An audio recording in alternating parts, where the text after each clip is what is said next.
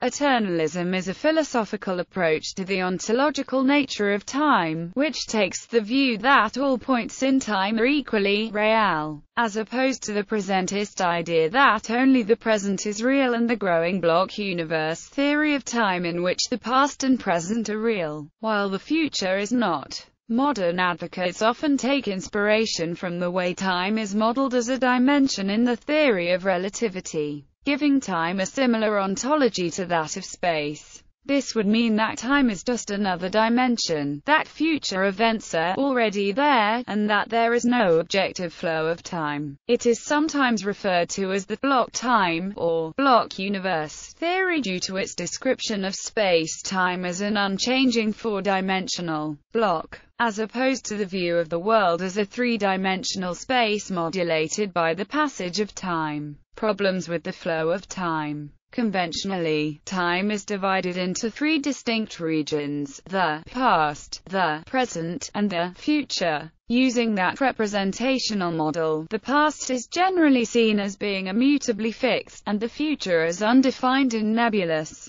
As time passes, the moment that was once the present becomes part of the past, and part of the future, in turn, becomes the new present. In this way, time is said to pass, with a distinct present moment, moving forward into the future and leaving the past behind. Within this intuitive understanding of time is the philosophy of presentism, which argues that only the present exists. It does not travel forward through an environment of time, moving from a real point in the past and toward a real point in the future. Instead, the present simply changes. The past and future do not exist and are only concepts used to describe the real, isolated, and changing present. This conventional model presents a number of difficult philosophical problems, and seems difficult to reconcile with currently accepted scientific theories such as the theory of relativity. Simultaneity. Special relativity suggests that the concept of simultaneity is not universal. According to the relativity of simultaneity, observers in different frames of reference can have different perceptions of whether a given pair of events happened at the same time or at different times, with there being no physical basis for preferring one frame's judgments over another's. So, in special relativity there can be no physical basis for picking out a unique set of events that are all happening simultaneously in the present. Many philosophers have argued that relativity implies eternalism, although he disagrees in a qualified sense. Philosopher of science Dean Rickles notes that the consensus among philosophers seems to be that special and general relativity are incompatible with presentism. For example, Christian Wuthrich writes, "Presentists have responded in a variety of ways to the pressure exerted by the Riop-Dike-Putnam argument. A presentist could deny naturalism. Such denial could take different forms. One could, as does Jonathan Lowe, claim that senior is not a theory about time but about something else instead. Alternatively, one could retort by accepting that senior speaks to the geometry of space-time but reject that this has any ontological import, as does Dean Zimmerman. Second, a presentist might reject senior realism, simply asserting that senior is not approximately true of the world. This could occur simply on a priori grounds. Also, considerations from quantum mechanics can be invoked in an attempt to establish that senior is false or incomplete insofar as it lacks an absolute, privileged frame of reference. This response comes in different flavors. Collapse dynamics require a preferred frame in which the collapse occurs. Bohmian interpretations are incompatible with senior, and invoke Bell's theorem to argue that some tenets of senior must be given up. A presentist might simply bite the bullet and consequently relativize existence. Since what is present is relative to an inertial frame, what exists becomes fragmented in that it depends on the choice of frame. Another is to accept that senior offers a perfectly empirically adequate theory, but to insist that absolute simultaneity still exists. It is just that we cannot possibly detect the privileged frame of reference which determines the present. In other words, absolute simultaneity is not empirically accessible. The metaphysics fully relies on postulated extra structure that can't even in principle be observed. It violates Occam's razor so crassly that the move cannot be justified by putting some post-verificationist philosophy of science on one's flag. Christian Wawrich, no presentism in quantum gravity, in space, time, and spacetime. Physical and philosophical implications of Minkowski's unification of space and time. However, there are some, such as Dean Zimmerman, who have argued that it is possible to accept the physical predictions of relativity while adopting an alternative interpretation of the theory in which there is a single privileged frame whose judgments about length, time and simultaneity are the true ones, even though there would be absolutely no empirical way to distinguish this frame from other frames, and no real experience could identify it. When appealing to findings from empirically well-grounded disciplines, philosophers face a strong temptation to overstate their case, especially if their philosophical opponents can be relied on to be relatively innocent of new developments in the relevant science. I fear that some B-theorists have succumbed to the temptation, judging by the relish with which they often pronounce a verdict based on relativity. They can practically hear the crunch of the lowly metaphysician's armor giving way, as they bring the full force of incontrovertible physical fact down upon our theoretically addled heads. But what actually hits us, and how hard is the blow? Senior is false, GR's future is highly uncertain, and the presentist's conflict with either version of relativity is shallow, since the presentist's manifold can satisfy the same geometrical description as a B-theorist's manifold, and afford explanations of all the same phenomena in precisely the same style. In these circumstances,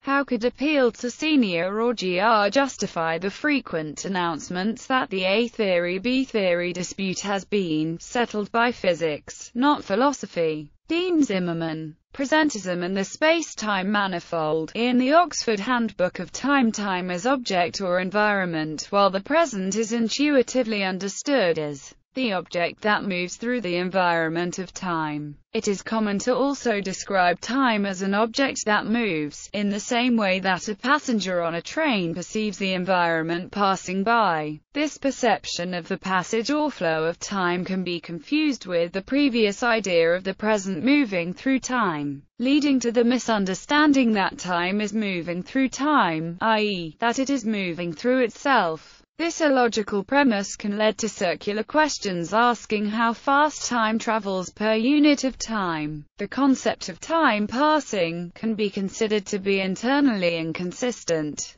By asking, how much time goes by in an hour, the question, how fast does time pass, seems to have no satisfactory answer, in which answers such as, a second per second, would be, as some would argue, circular and thus false. In addition, even if we do accept the above answer, then the statement, a second per second, can be expressed as a fraction which is always equal to 1. But this 1 has no meaning beyond being a number and is thus also the wrong kind of answer. Therefore, the argument goes, the rate of the passage of time is nonsensical. There is a major problem though in that the question of time is no different from space. One can similarly ask, how much space is contained in a meter, and face a similar objection. Time passing may be seen as a metaphor for the continuous human experience of some expected future events becoming directly experienced qualia, while experienced qualia becoming just objects of memory. McTaggart's argument in the Unreality of Time. M.E. McTaggart divided time into an A-series and a B-series, with the A-series describing events in absolute tense terms and the B-series describing events in terms of untensed temporal relations. He also added the notion of a C-series, a series that has an order but with no notion of time, like a series of letters. He went on to argue that the A-series was needed for anything deserving the name time, since he argued that only the A-series can allow for genuine change, and he considered change to be an essential part of any reasonable definition of time. But, he argued, the A-series was logically incoherent, so he concluded that time was unreal. And since he also believed the B-series depended on the A-series, he also concluded that only the C-series could remain as a meaningful ordering. However, various philosophers have held that the remaining B-series qualifies as a valid framework for a theory of time, sometimes called the B-theory of time. The eternalist alternative. Eternalism addresses these various difficulties by considering all points in time to be equally valid frames of reference, or equally real, if one prefers. It does not do away with the concept of past and future, but instead considers them directions rather than states of being. Whether some point in time is in the future or past is entirely dependent on which frame of reference you are using as a basis for observing it. Since an observer at any given point in time can only remember events that are in the past relative to him, and not events that are in the future relative to him, the subjective illusion of the passage of time is maintained. The asymmetry of remembering past events but not future ones, as well as other irreversible events that progress in only one temporal direction, gives rise to the arrow of time. In the view suggested by eternalism, there is no passage of time. The ticking of a clock measures durations between events much as the marks on a measuring tape measures distances between places. Eternalism has implications for the concept of free will, in that it proposes that future events are as immutably fixed and impossible to change as past events. Eternalism makes two assumptions, which are separable. One is that time is a full-fledged real dimension. The other is immutability. The latter is not a necessary consequence of the first. A universe in which changes are possible may be indistinguishable from the fully deterministic many-worlds interpretation of quantum mechanics, in which there are multiple, growing block universes. Philosophical objections. Philosophers such as John Lucas argue that the block universe gives a deeply inadequate view of time. It fails to account for the passage of time, the preeminence of the present, the directedness of time, and the difference between the future and the past. The comment summarizes the main objections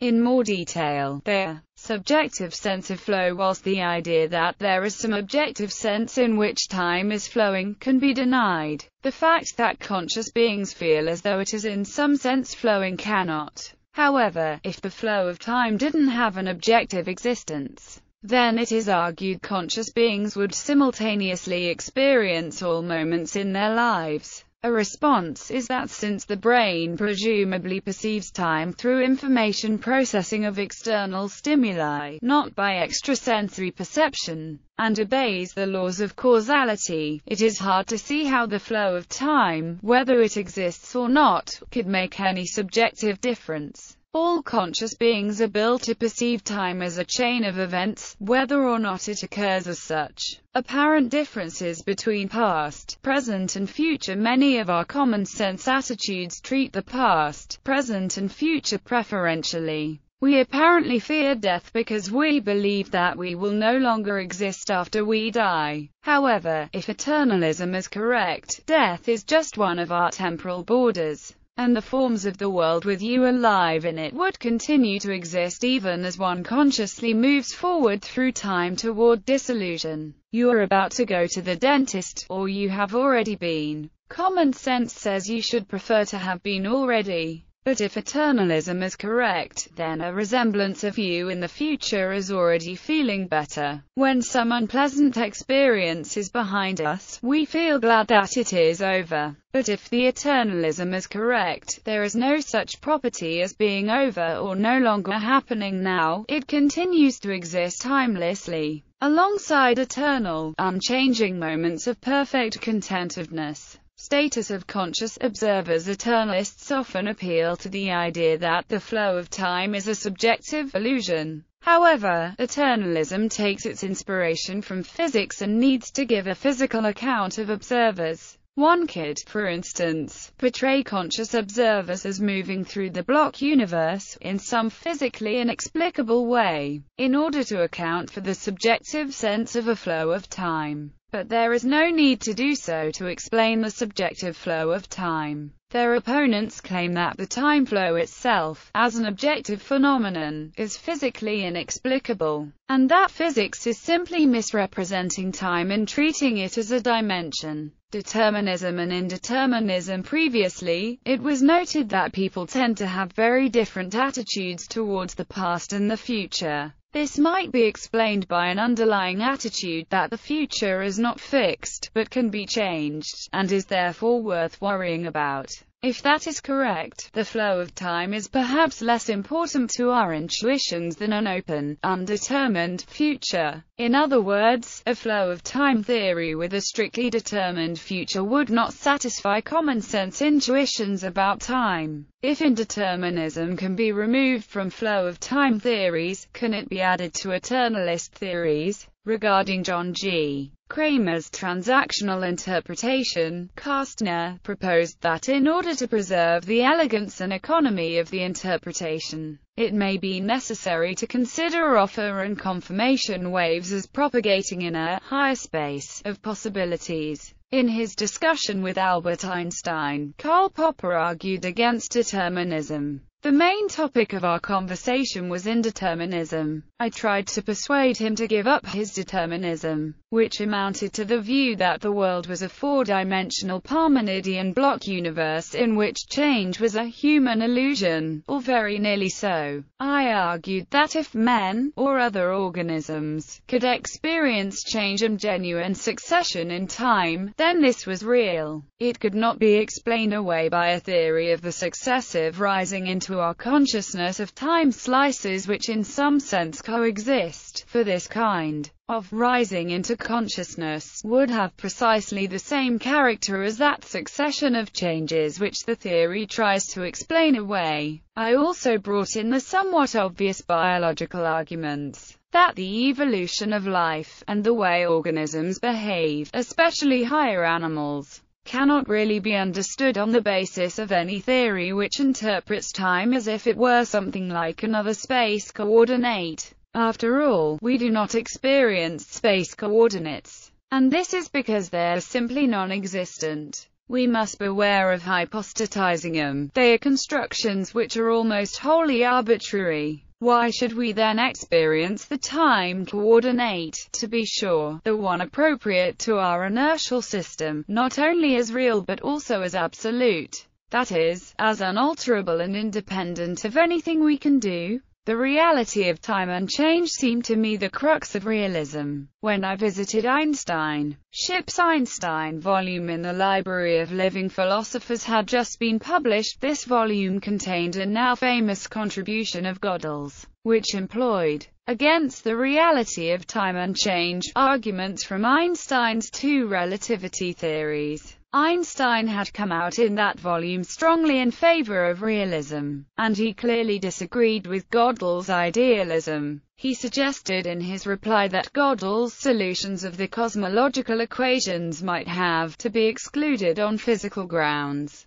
Now I try to present to Einstein Parmenides as strongly as I could my conviction that a clear stand must be made against any idealistic view of time, and I also tried to show that, though the idealistic view was compatible with both determinism and indeterminism, a clear stand should be made in favor of an open universe, one in which the future was in no sense contained in the past or the present, even though they do impose severe restrictions on it. I argued that we should not be swayed by our theories to give up realism, though I think that he was ready to admit, as I was, that we might be forced one day to give it up if very powerful arguments were to be brought against it. Appealing to his own way of expressing things in theological terms, I said, if God had wanted to put everything into the world from the beginning, he would have created a universe without change, without organisms and evolution, and without man and man's experience of change. But he seems to have thought that a live universe with events unexpected even by himself would be more interesting than a dead one.